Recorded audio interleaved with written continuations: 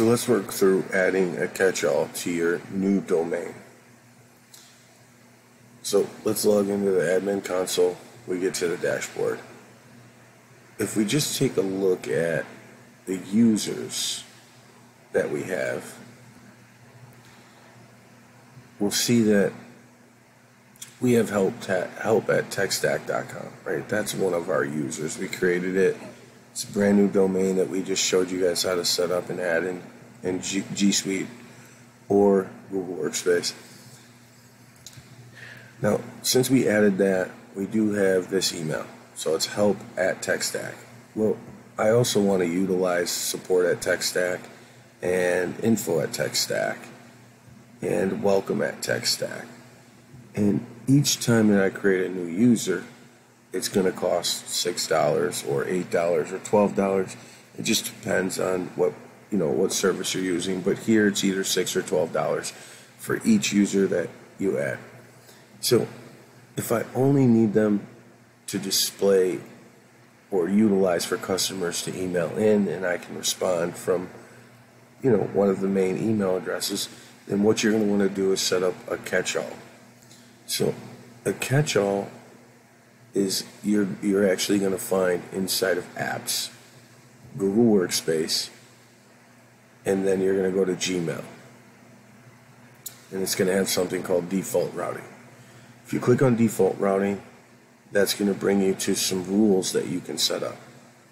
Now, to set up a catch-all, the way that you want to do it, the correct way, is you're going to want to create, instead of a single recipient, a pattern match. Okay, so you'll see single pattern group all pattern match. So we're going to search the pattern that's going to be at techstack.com. So any email that comes into at techstack.com, we're also going to create a subject, and that subject is going to say catch all. Now, what this allows us to do in the subject is any email that comes in that's not related to an email address that is a real email address, it will put the words catch all in front of it, and you can change that to any term that you feel. So as you go down, you're going to want to select also deliver to, and you're going to want to add a recipient. We're going to add help at techstack.com because that's the recipient email that we want all non-recognized email addresses to go to. And we're also going to make sure that this top one is selected. Perform this action only on non-recognized addresses, not to perform it on both all non-recognized and recognized. We just want it on non-recognized. So those are the three things we're going to do. Right? At techstack.com, prepend the custom email subject line, and then add more recipients and add help at techstack.com. This option should always be selected by default. We're going to hit save. That is going to save that right here. The reason that we do it with a pattern is that if we didn't do it with a pattern and you have multiple domains on your Google Suite or your Workspace, it's going to share the catch-all with all of those emails. So anytime something is wrong with, or some email comes in array from a different domain, it's going to go to wherever that catch-all is.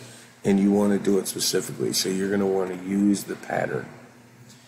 So now let's go back and let's take a look at that. Let's actually go to one of our email addresses and let's send an email over to dogsmeat@techstack.com.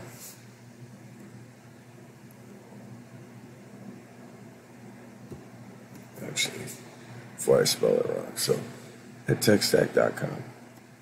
So then we're going to go to subject line, and we're going to say dogs are running test email catch all. And we'll go to the body and we'll write testing email catch all again.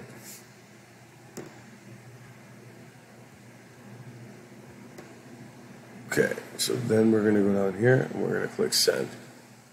Now we're going to go back to that email address we just logged into. Now this is our email address, which is help@techstack.com. If you look just now, look what we got. What did we get? We received an email from the email address I explained.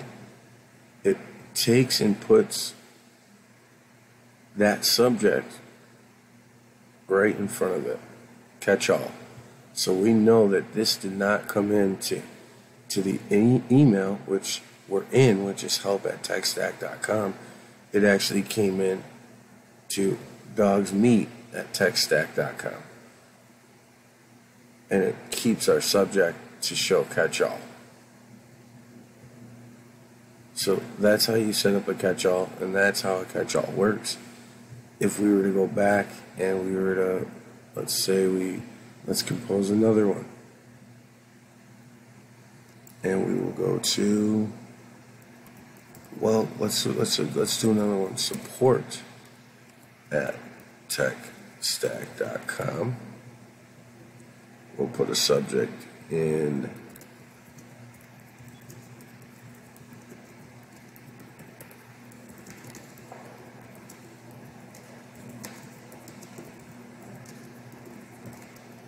okay, and then we're going to say, please help me.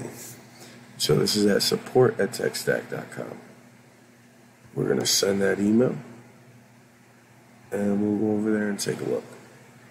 So again, I had settings open over here. I was just looking around at a few things. So we'll click the inbox. Look at that.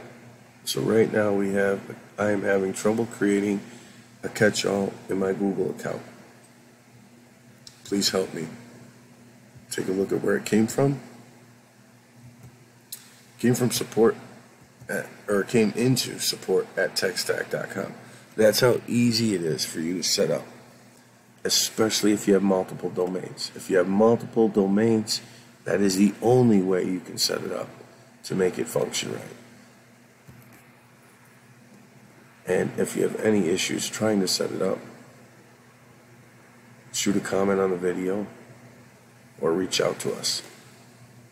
But that is exactly how it works. It's a pretty cool thing to have, especially when you want to utilize different email addresses and have them come into one inbox without having to pay, $6, $8, $10, $12 an email and have 50 emails or 10 or 5 or 8 emails on one device or have to log into each one of them. It's just a way, way, way better option to utilize a catch-all.